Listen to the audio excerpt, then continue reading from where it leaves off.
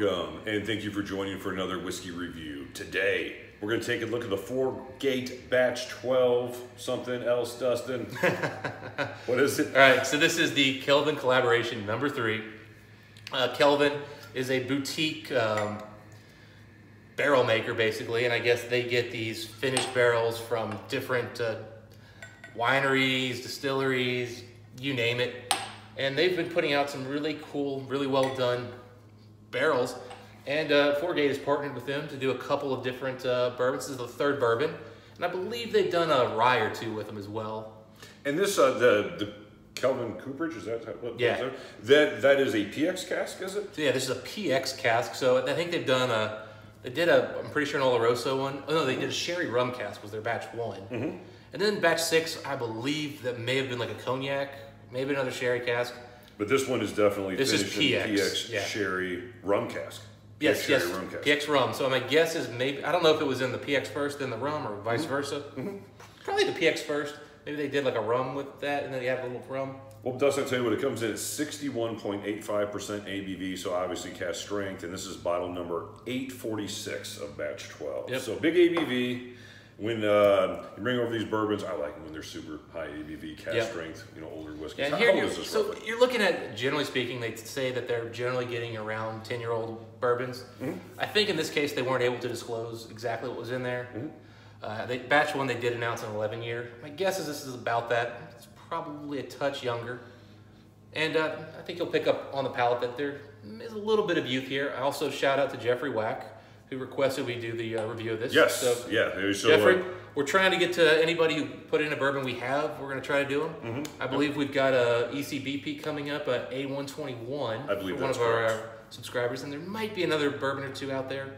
Yeah, just let us know what you guys want us to try next. We'll try to get to as many of them as we can as long as we have them. So again, beautiful bourbon, not easy to get your hands on, but Dustin does great with these things, living in Cincinnati, being a native of Kentucky. As always, Dustin, beautiful caramel color. Yes. And buddy, let me tell you something. This nose jumps.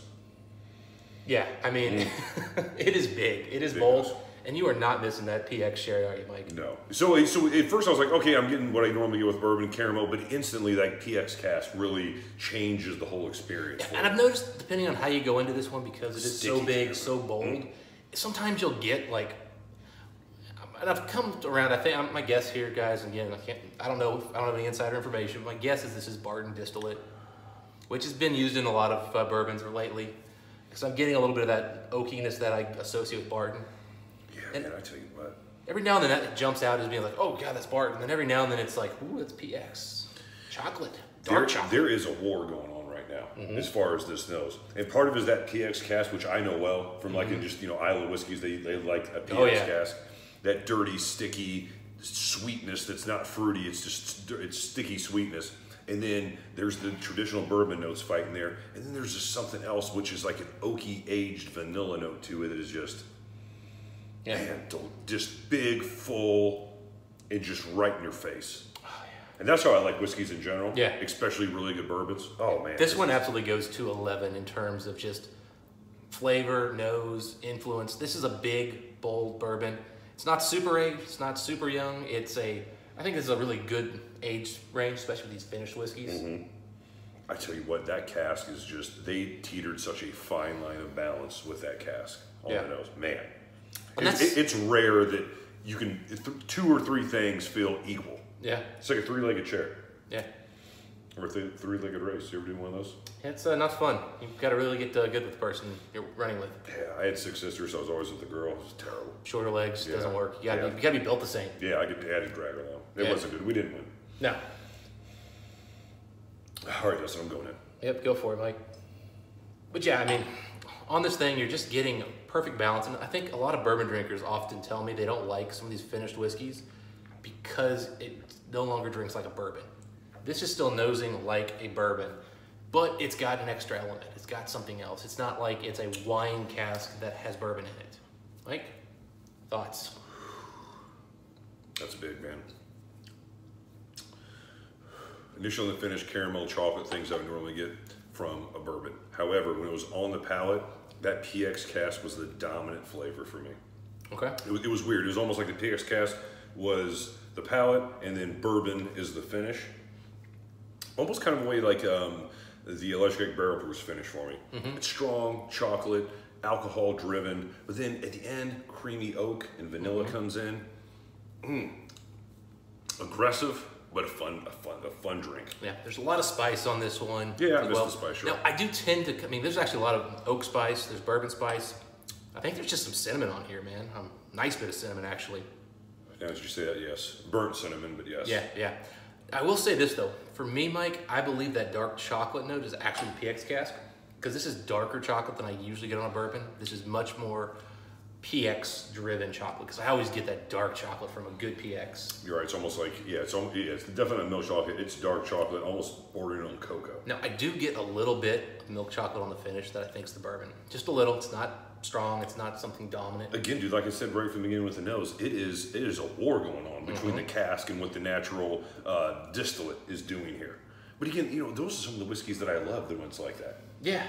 Clearly, it's a bourbon, but clearly there is a cask that is driving a large facet of the experience. It always reminds me of the Compass Box, that Magic cask we just did. Yeah, yeah. I mean, there was the Avalauer, then there was the, the Imperial. Yeah. So like the back and forth of it, because they were so evenly matched. Yeah. And that's not easy to do. I mean, that really is a sign of someone who blended this thing, was just like, perfect. Yeah, somebody was going in there every couple of days and tasting the cask to make sure it hadn't gone too far one way or the other.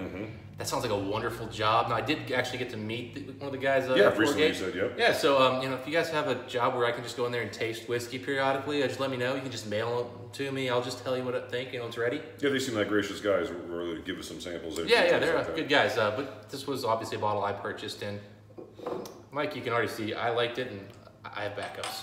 Yeah, my man hammered this hard. What does this run, Dustin? These are $1.90. Where's the MSRP on this? I tell you what, that's worth it. Yeah. For sure. This is a strong effort. I mean, here's the thing. I struggle with $200 for a standard bourbon unless it just does something unbelievable. I don't struggle with $200 for a extremely good whiskey. Correct. And I love when they do something different.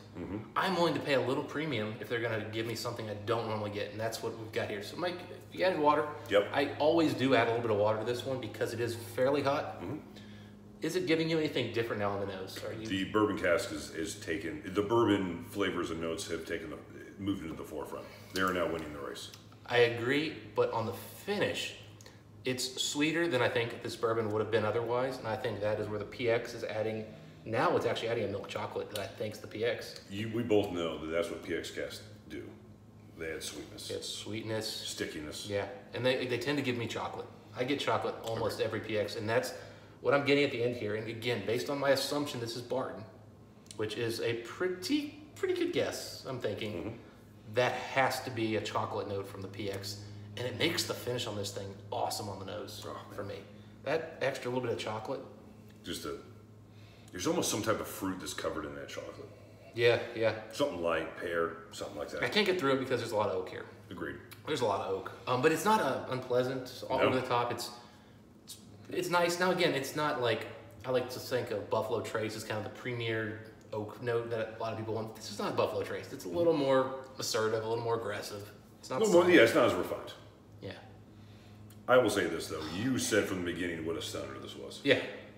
What a stunner. I love this whiskey. Yeah, but you're right, the oak note now with water. Again, it's more the bourbon notes, it's more that sweet caramel, but you're right. Where it's not a 50-50 fight anymore, it may be a 70-30, but that 30 from that PX cask is just complementing it so well. This is one of the better crafted bourbons I've ever tried. Oh, so now you go back in there with the water in there, Mike, and you're starting to get some of the fruitiness from the PX. Bourbon doesn't let it overpower.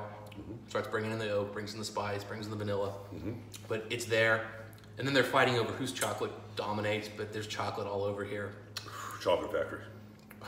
And again, and there's a little bit of, again, roasted. Yeah, there's a slight nuttiness here. There's something similar to finish than the Electric Barrel Proofs. Just a oaky, ashy, char type of note. It's faint because it's behind all that sweet caramel and vanilla and everything else from the PX, but it's still there. It's just, you don't get that unless the bourbon's at least 8 years old, in my opinion. Yeah. No, so I would say at the minimum, that's what this is. And just, again, just enough wood influence to go, with just enough of 3 or 4 other things that I love. Yeah. So where are you at, buddy, as far as whiskey score on this one? I'm going to go high, Mike. Really high. 88. I was at 87.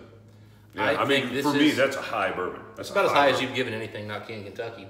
I agree. This may be, yeah, this is right there. Yeah. I mean, I'm putting this a point over that Wild Turkey 17 year. Way better whiskey. And at some point, guys, we might get around to some of these old Carters that everybody's hyped up. Master's Keep, Orphan Barrel, I'd pick this over any of those.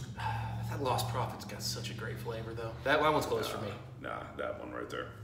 But this is one of the top 5 bourbons I've had in the last 2 years. Yeah. This is big, it's bold. Love it. It's intense. And if those are words you like in your bourbon, this is a must buy. Anyone who follows Whiskey Channel knows I like aggressive whiskeys. We like aggressive whiskeys. And this is right in that same vein, man. Excellent, excellent whiskey. I'm an 87, Dustin's an 88. For those of you who tend to, dabble in the bourbons as well, this is a great one to try. Like to know your thoughts if you were able to get your hands on it. And Dustin, until next time, I want to wish the folks. Happy drinking. We'll see you then.